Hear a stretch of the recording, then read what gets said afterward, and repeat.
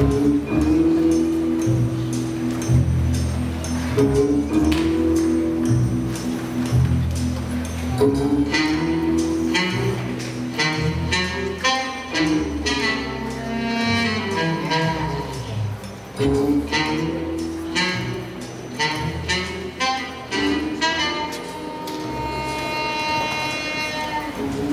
two famous detectives, McTavish and his sidekick Thornwell, are enjoying another course of their meal when another staff member enters and presents them with yet another mystery.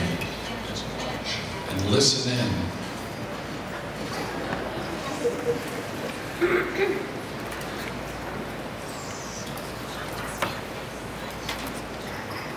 Why, Arthur, my trusted driver, what's wrong with you? Sir, I can't find it anywhere. What, your car keys? Oh no, sir, I've lost one of my coin collection.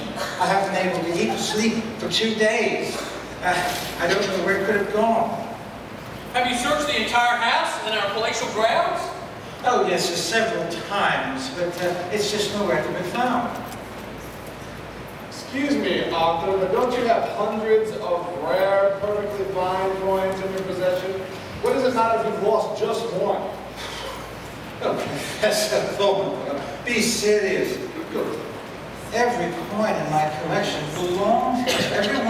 Everyone is unique. Everyone is very important. Why, the entire collection is incomplete if only one is missing. You're right. I'm sorry. Continue your search, Arthur. It will not be in vain. That precious coin cannot stay lost forever. Yes, sir, thank you, sir.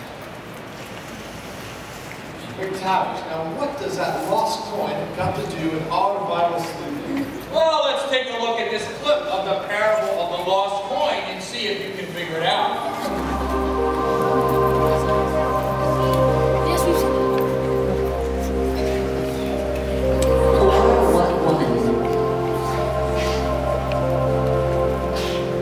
Having 10 silver coins, if she loses one coin,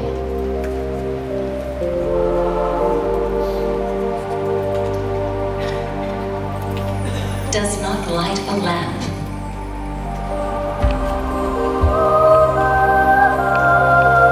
and sweep the house,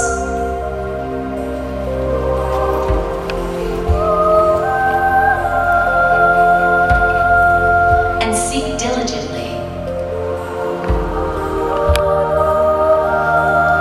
until she finds it. And when she has found it, she calls together her friends and neighbors, saying, "Rejoice with me, for I have found the coin that I had lost." Just so, I tell you, there is joy before the angels of God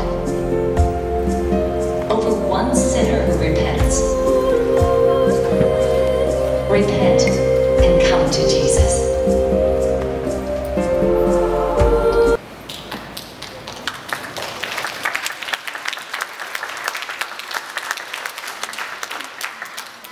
Study hard today, junior detectives, as you discover what Jesus is teaching us through this parable.